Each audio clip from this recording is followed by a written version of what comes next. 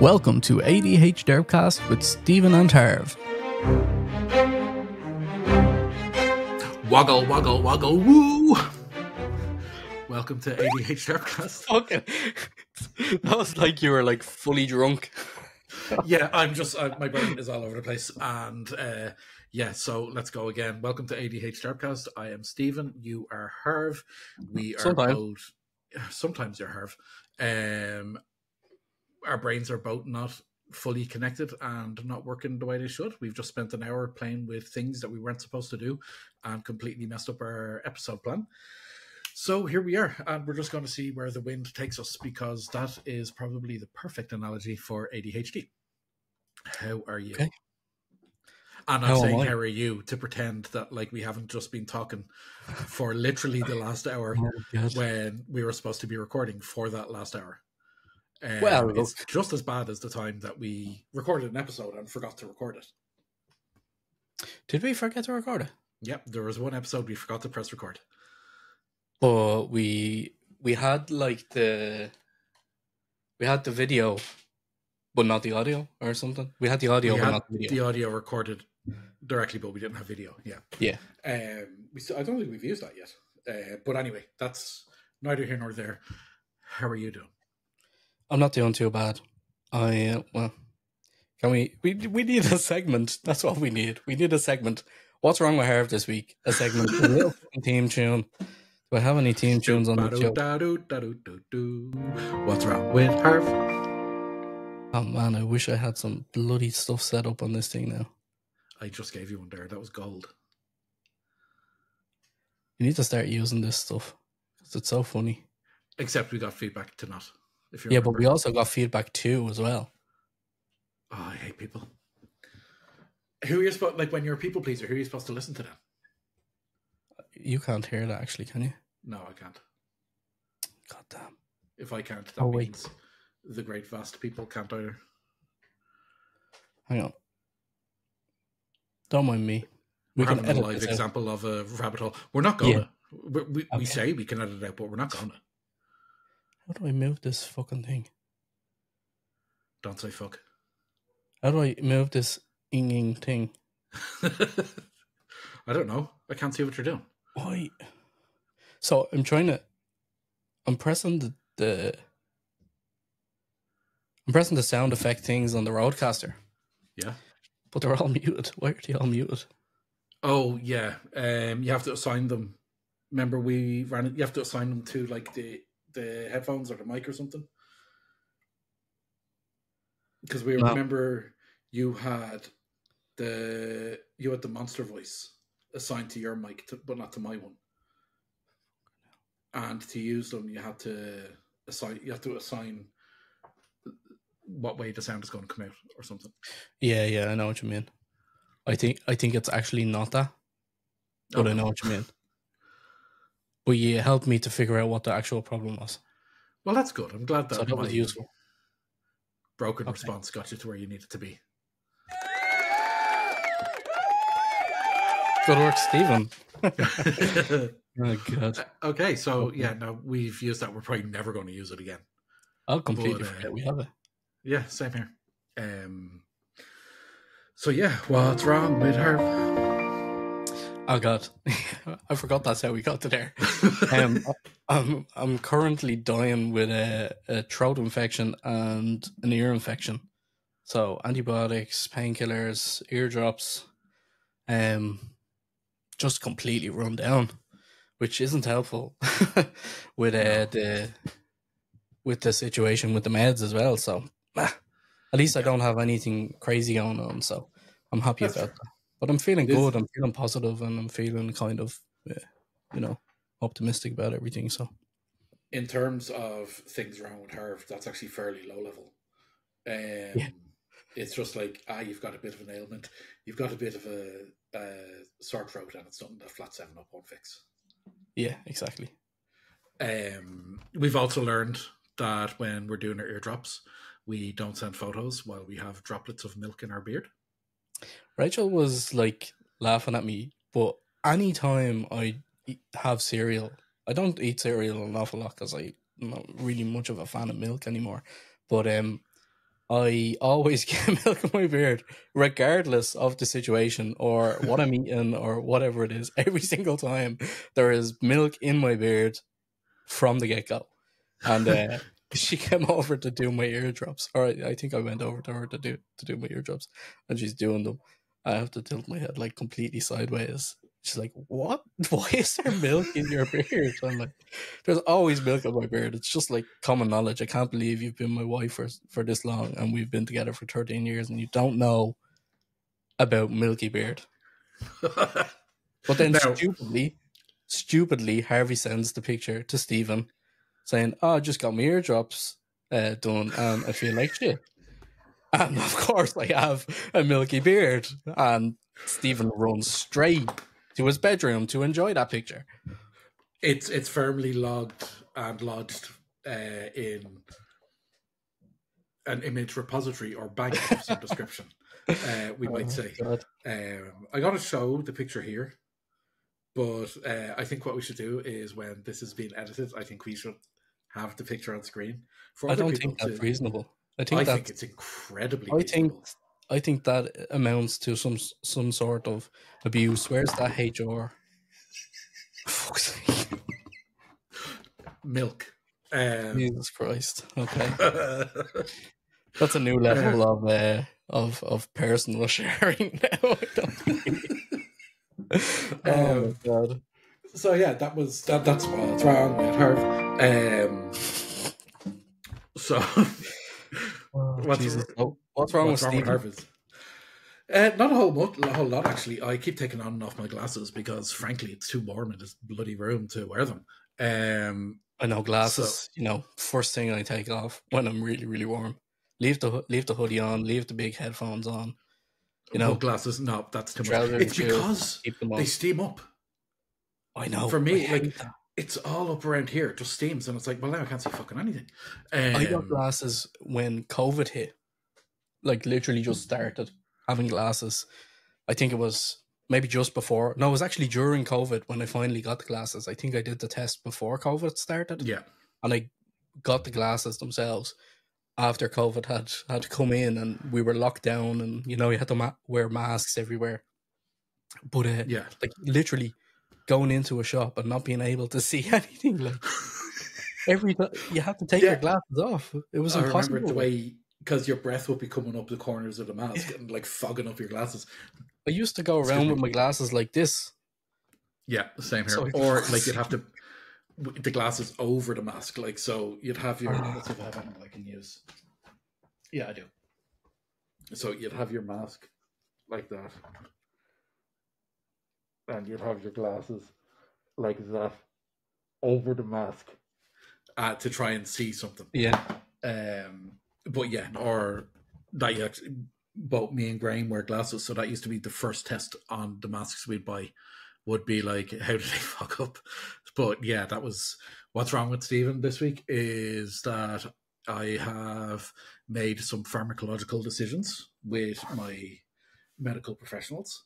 I was thinking for a long time so basically to give the overall story, I was initially diagnosed with GAD or generalized anxiety disorder.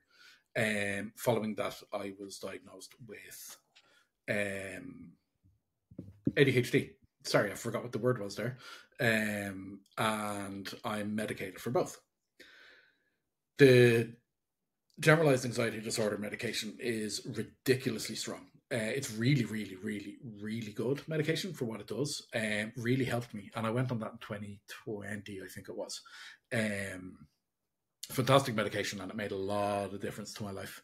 But the side effects were aggressive, to say the least. Okay. The main, like, first of all, you have to do a load and dose, which lasts about 6 weeks because it takes a while to build up in your system. It's different to ADHD, which has a very short half-life, which means it goes into your system and leaves your system in a really relatively short space of time. Yeah. The medication for anxiety, or SSRI, as they're called, selective serotonin reuptake inhibitors, work in a different way, and they take quite a while to build up, and it affects. It can, like when you're on it, it can affect mood. It can affect appetite. For me, there were particular sexual dysfunction issues at the start, and there were some that kind of continued on while I was on the medication that had to be dealt with my doctor. But that's very, very common, and anyone who's on SSRIs will be common with those side effects. It's that's what I was going to ask. That yeah, was there was that expected, or was it well known? You know, extremely well known. There's like I've seen hundreds of TikToks. I'm sure you have. That I'm not going to elaborate on about those particular side effects, but it's very, very well known. That's probably not just TikToks, eh? Well, the thing is, you wouldn't be looking at adult entertainment with that particular subject matter, because a lot of times that kind of desire can completely disappear, and that's one of the side effects. Okay. It's very, very common that all sexual desire just gone. But you're not stressed about going to the shop anymore, so swings around a bit. Yeah.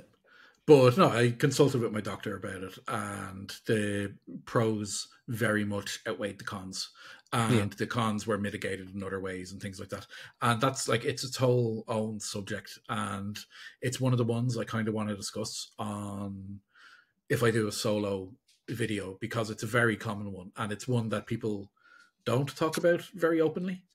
Like those side effects are like, there's a lot of shame and there's a lot of stigma around those side effects. But the side effects are caused by a medication. But I don't feel there should be a shame. So I try and talk about it openly. In fact, I've talked about it openly with you off air and with our fellow ADHDer Stephen Daly. I try and talk as openly as possible. I try and talk as openly as I can to try and destigmatize those things. But and that's not easy. I can tell you now, if I was going through some stuff like that, I would find it very, very difficult to talk about stuff like that. Now, having said that, we can talk about other things that I did find very difficult to talk about later down the line. But go ahead. Okay, yeah, we'll come back to that, but I'm going to actually write that down. That's going to be the first thing that's going to be new this time. Find the whiteboard. Come back to Harv. Difficult. This will probably not be edited out. Difficult talking. There we go. Okay, so I try and destigmatize that as best I can. Now, and that's, as you said, it's not easy to do that. That's not just a switch you turn on and off in your brain to go, oh, I'm just going to be okay about talking about this now. I went on this medication in 2020 and went through quite a personal journey of realizing what that meant for me, what it meant for my life, all that kind of stuff. And it's now 2024 and I'm trying to talk about it openly. But I've now made the decision that what if the anxiety symptoms that I'm experiencing are also connected with ADHD. So I talked to, again, medical professionals, and we decided, let's give it a go. So let's try and come off the SSRI that I'm on and see if the ADHD medication manages it and helps it out and kind of covers the anxiety side of things, because my anxiety is chronic when I'm not on medication. Even the fact that thinking to even explore that, how did you explore coming off it, or there was let's say that event is related to the sexual dysfunction stuff. And we'll leave it there. Okay. This would be the kind of thing, if we ever decided to do something like Patreon episodes, that would be a topic we'd discuss on the Patreon episode. And we'll leave it there. But yeah, there was a watershed moment, let's say, or lack of watershed moment would probably be a better way of saying it. Just in case people can't glean the meaning from that. But yeah, so I consulted with medical professionals. We decided that we were going to try and wean me off it. Now, the process to wean off the medication, because it's not like Ritalin, which you found out through upsy downsies that you can just come off it on a day's notice. And there's no, while there is withdrawal and there is side effects, there's no actual withdrawal per se. Yeah. It leaves your body that same day. But with SSRIs, if you come off it, because your brain essentially becomes dependent on it, because it's working directly with brain chemistry and all things that I don't understand, we need to talk to a pharmacist. We need to talk to a pharmacist on an episode. As luck would have it, we have a pharmacist lined up to come on. Don't give away too much. No, I'm not saying anything. I'm just saying we have a pharmacist waiting in the wings for when we get our shit together to actually organise to have them come on and have a chat. So definitely we will talk about that. So that you mentioned very. Yeah, you mentioned SSRI, right? Serotonin reuptake inhibitors. Selective serotonin reuptake inhibitor. Yeah. Okay. So it inhibits the reuptake of serotonin selectively. Yeah. So essentially, serotonin gets reused in the brain. Like, this is a super layman version of that. Yeah. It gets reuptaken into the brain. It gets reused, and as far as I understand it, that makes it less effective. So this medication blocks that from happening. So forces the brain to like make more, I imagine. So you get fresh serotonin. Okay. Interesting. I think I'm probably very wrong, but that makes my brain able to understand it. Not important. The fact that it works is the important part. Exactly. The interesting. I like stuff like that. I like to understand how things work. So that'll definitely be an interesting conversation to have. Even if I understand it wrong, but it allows me to understand it. You know what I mean? Yeah. But what was I saying? Oh yeah. So the weaning process for an SSRI isn't in a matter of days. It's done typically in weeks and months. Yeah. So I'm in a phase now. So it's going to be 6 to 8 weeks before I'm actually off it. I was on a full tablet a day. I'm now on half a tablet a day. And after 2 weeks, that's going down to half a tablet every 2 days. And then it's going to be half a tablet a couple of times a week. And then it's going to be if I feel like I need it kind of thing. And then eventually just stop. Yeah. And I guess with such a structured regimen of reduction of the medication, there's probably like really well documented expectations for each stage or something like that, right? To a degree. With the one I'm on, which is escitalopram, or commonly known as Lexapro. That's the one I'm on. And there are some very common withdrawal side effects. So, and it's very well documented. So one of the first ones is digestive discomfort. And I messaged you a couple of times while we were like supposed to be recording or planning things. And I was like, can't, because I'm like a busted fire hydrant from places where I shouldn't be. And that was happening for a few days. So I felt like I had a stomach bug, but without any physical like discomfort or pain or anything like that. I was just, water was coming in, water was going out. Yeah. So that was a few days. There's been a few, like, I've been really tired. I'm only off it, like, not off it, but I've only reduced it for like 4 or 5 days now. But the symptoms are pretty harsh. And have you noticed any difference in the anxiety? Not majorly per se. I haven't noticed any increase in anxiety. I have noticed a bit of like unease, but that's because I'm going through physical symptoms. Yeah. So I'm uneasy about that. I don't feel any less or any more anxious, should I say. I don't feel any less at peace with myself, than when I started this. There's a couple of I've already noticed some increases in the unmentionables that have been quite nice, let's say. I was coming along with you there for that conversation. Oh, I know you were. Have to go. It was quite nice.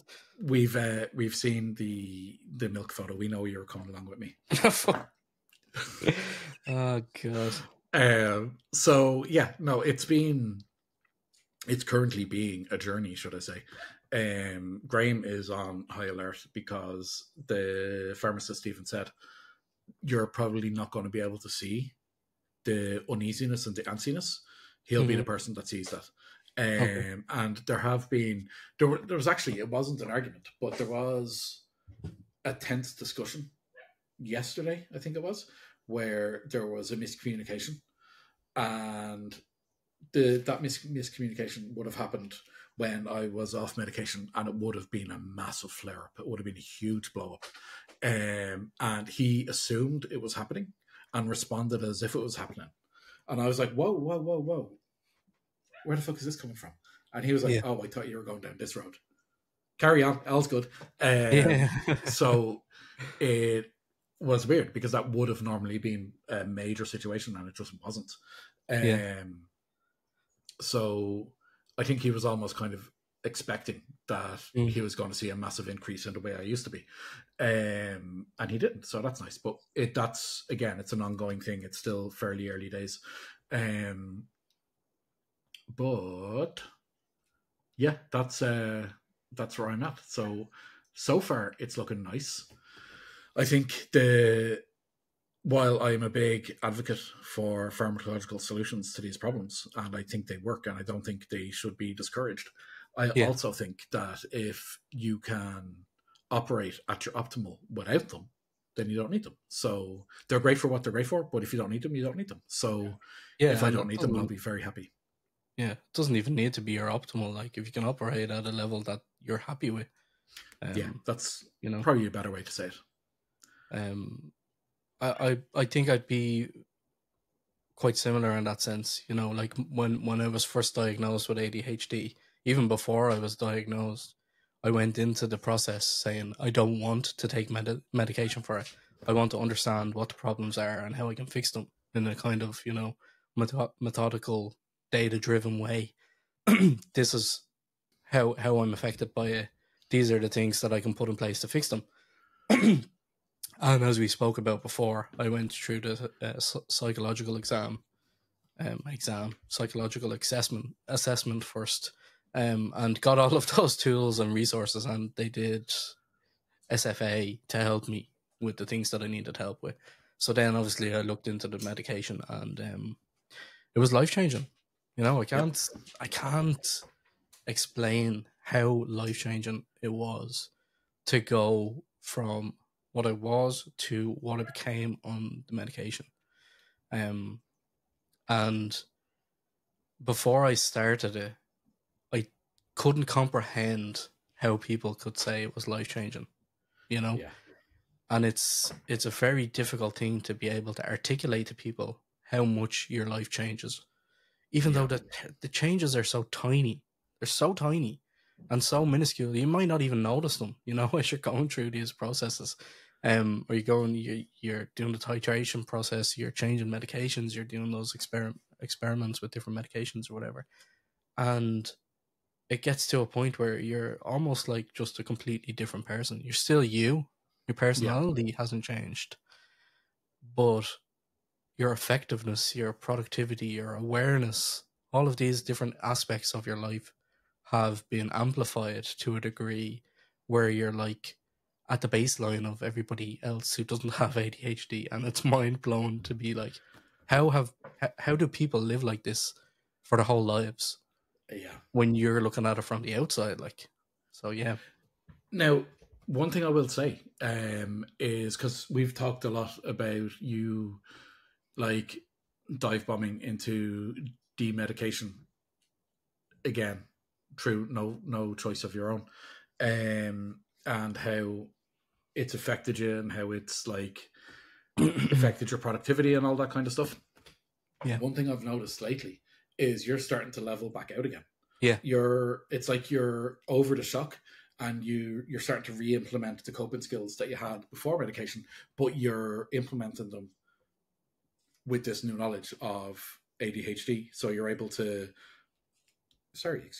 you're able to bolster them or strengthen them. Yeah, I feel like And that's probably what it looks like from the outside, but from behind the curtain, none of that you is feel like a actually snowball. happening. Yeah. Yeah, no, none. I can see, even sitting here having this conversation, I can Yeah. see and feel the difference from the last 2-3 weeks. You know, we've had conversations, even being able to come into the office and tidy up and get stuff ready for today. You know, Yeah.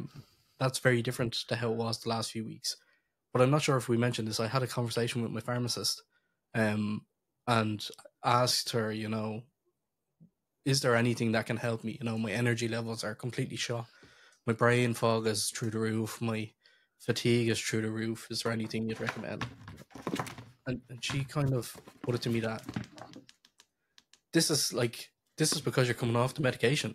This isn't, you know, the baseline that you had before you started the medication, which I thought that it was. Like, I've no medication now. I'm back to what I was like before, but obviously I wasn't, because I'm able to, I was able to do things before I had medication. And for the first 2 or 3 weeks after I was taken off the medication, I couldn't do anything. You know, I was literally a potato, and we spoke about it, we discussed it.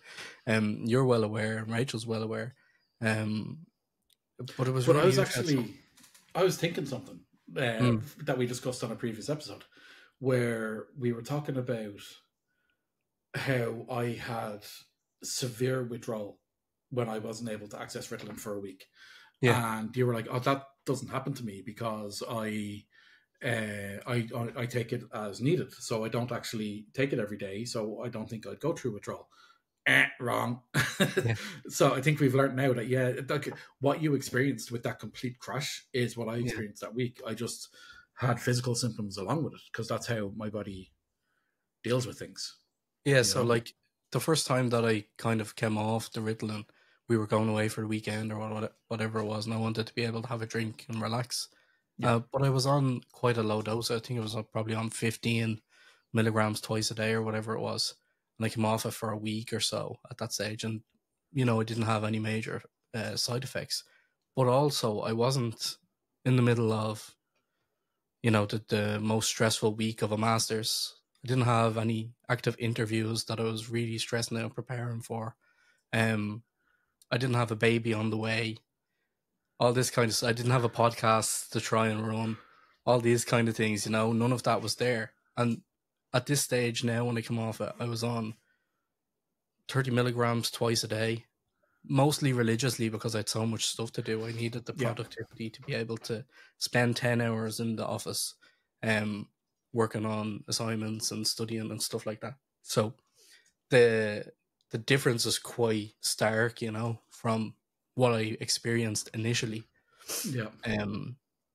compared to most recently. But even still, I had been taking a day off here, or, you know, a couple of days off, but because I wasn't hitting that threshold or whatever of, you know, letting it all come out of my system, or not having that productivity for 3 or 4 days, because it was really the third day where I started that fatigue drop off a cliff, like. Yeah. So yeah, and it hits so hard. It's crazy. I just literally, like, I've never felt more useless in my life. So you're going to be having, where are we now? We're the 13th. You're going to be having a consultation with your doctor close to the end of the month, and by that stage, I am going to be further along on my weaning process. So it'll be interesting to see how we're working together then. Where will you be able to go back on Ritalin? Will I be an anxious mess? Will you be an anxious mess? And will this all just crumble into nothingness? I think, like you say, I'm starting to level out now. And even though I'm kind of under the weather with the other stuff, I'm kind of hitting intermittent walls throughout the day. Yeah. So I've been napping during the day. I've been falling asleep earlier in the evening. But I definitely feel more kind of on than I had for the previous couple of weeks, even though I'm a little bit under the weather now. Yeah. So I feel like that the trajectory of that is kind of going to go up a little bit more, and I'll probably get back to how I was just before I started the meds, which was, reasonably able to human. Now, one thing I will say about that as well, like I've known you for 12-ish years now, and knowing you before, you were saying there, like as you've been going through the day, you've been hitting those walls. Before you were on medication, if you hit one of those walls, that was you down for the day and sometimes several days. Whereas today alone, you've powered through a few of those. Mm. And that's probably something that you didn't even notice yourself. No, Like, I didn't. Yeah. if you hit one of those walls before you were on medication, that would have been you done. But life is very different now as well. I don't have the luxury of being able to sit down by a wall an awful lot of the time. Even still, even though life is different, you're still responding to that difference, adapting and changing how you deal with things. Yeah, it's definitely it definitely is different. I think even without the medication, I think I've grown an awful lot over the last year or so, which has probably helped an awful lot by the layoff and the conversations that I've had and the time I've had to myself.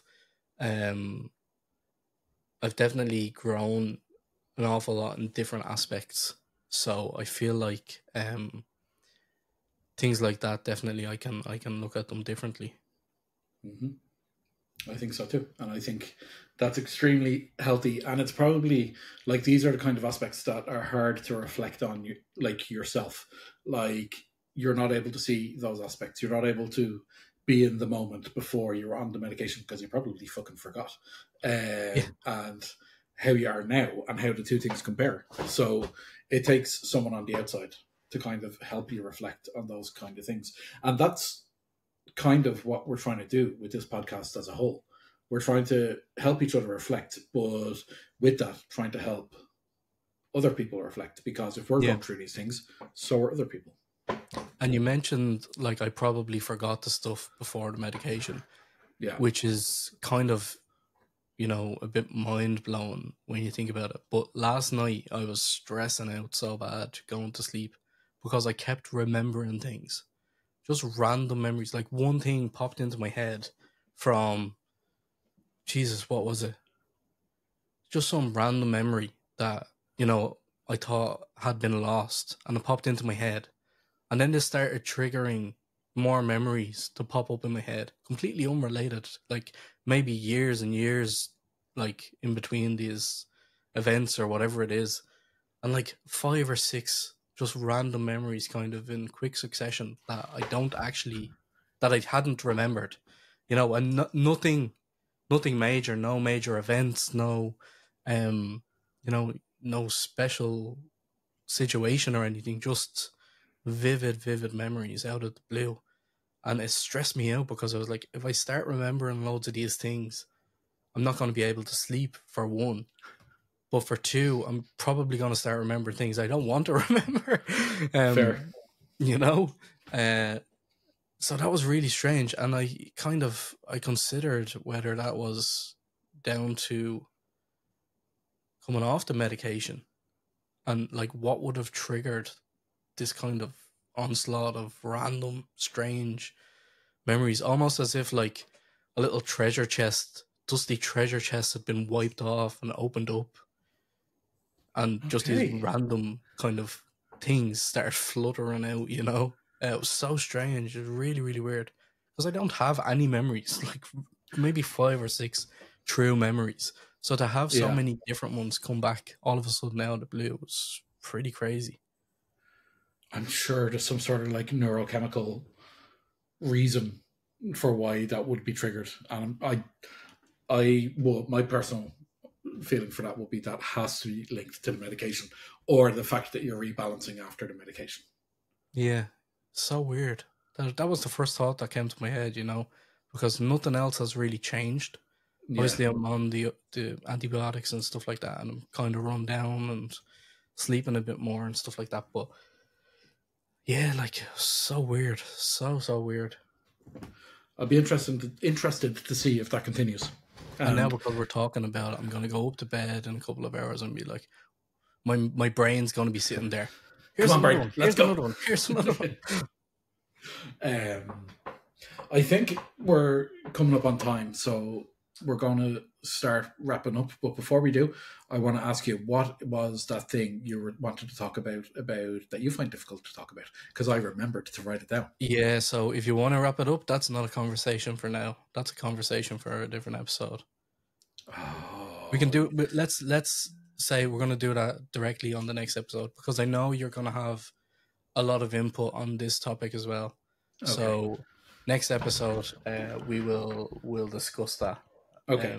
And we'll talk. You're going to need to give me what that topic is going to be, and I promise I won't ask you about it off camera. But you'll need to give me what the topic is, so I remember to then bring it back for our next episode. Yeah, I'll tell you as soon as we get off this. Oh, you're a bollocks. Okay, no worries. I agree. Fair. I don't agree, but I have to agree because it's your choice. So yeah, that's everything for this episode. I've been Stephen, you've been Harv, and it's been an absolute wonder, a treat, a joy, and a pleasure. Feel free to like, comment, subscribe. Please subscribe. And I forgot about that. We need to get the counter. I will never forget about that until it happens. And the thing is, when it happens, there's going to be another goal. And you know what? When I'm editing this tonight, well, no, what time is it? When I'm editing this tomorrow, I'm going to put in a little counter thingy. Yeah.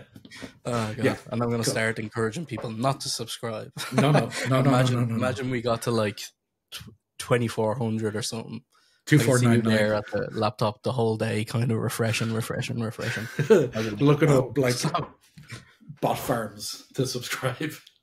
Yeah, so like, comment, subscribe, give us any feedback.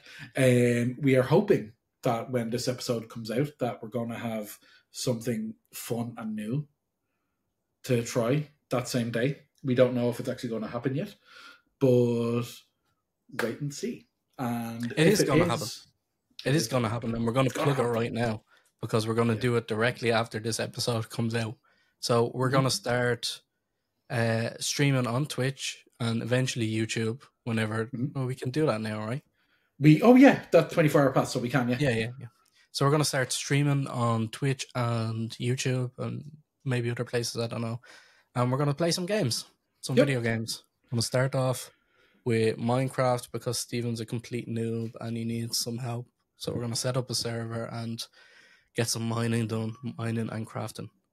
I can build a 4x4 house, and I can get my iron tools, and that's as far as I go. And I know there's more to it, and Harv's going to take me by the hand and guide me through that wonderful world of mining and crafting. I am so excited to see how shit you are. I, watching your face there when I said you're going to take me by the hand, I saw you go, oh Jesus, what's he going to say here? And then you said the wonderful world of mining and crafting. Do you know where that's from? No. So there's this huge YouTuber, is called Good Times with Scar. Fantastic YouTuber. You're going to have to tag him in this now. And he's just a great guy. He does the most amazing builds, like so creative, like huge. On his latest, I've gone off on a bloody tangent now, but I'm like so passionate about Minecraft, and specifically this server Hermitcraft, and follow all of the people on Hermitcraft. But he in the most recent season, he built his own theme park. Okay, this is just mind blowing, right? Built his own theme park, had all the, like, based on Disney, had all the little shops, similar layouts, big castle, ideas for rides and all this stuff. And he is so beloved by the community, and his builds and his energy are just so beloved by the community that like 60 artists came together and developed a digital art book based on his designs of this Scarland. Was it Scarland or Scarlandia? I can't remember. But they made this digital book, and it can be downloaded for free. I'll link it in the comments or the description. Unbelievable. He did a video where he went through the book itself. They actually started to develop a print version of the book, and all the proceeds go to a kid's charity or something. It's unbelievable. That is incredible. Now, I can top that. But anyway, sorry. That's where, like, when you said that, I was like, oh, twig, because he always says that. He says, "Welcome to the wonder." He's got a real deep voice, lovely voice to listen to. "Welcome to the wonderful world of mining and crafting." So good. I have zero experience with like the streaming world or the content world of Minecraft, so that was just my brain. Yeah. But I can beat his theme park. So when I was playing Minecraft, I have like maybe a very big 5 hours in total that I've put into Minecraft. But when I was playing it, I built, and I'd like take a breath. This is real. Ready. On my house, I had a copper roof. Whoa. Now, there you go. Copper blocks on my roof. That was like, I know, that must have hurt. It took quite some time. It took me about 30 minutes. And that most of that was just figuring out how to actually place the blocks in the way I wanted them. So tune in for that and more. That chaos and madness. Yeah. We're going to be doing that hopefully on Wednesday. Yeah, what time are we doing that on Wednesday? 9 p.m. Irish time. 9 p.m. Irish time. Okay, perfect. We'll link when we're posting the episode. We'll say that. So 9 p.m. Irish, which is 1 p.m. Pacific, which is 4 p.m. East Coast. Nice. Okay, let's wrap her up. On that, day. Bye.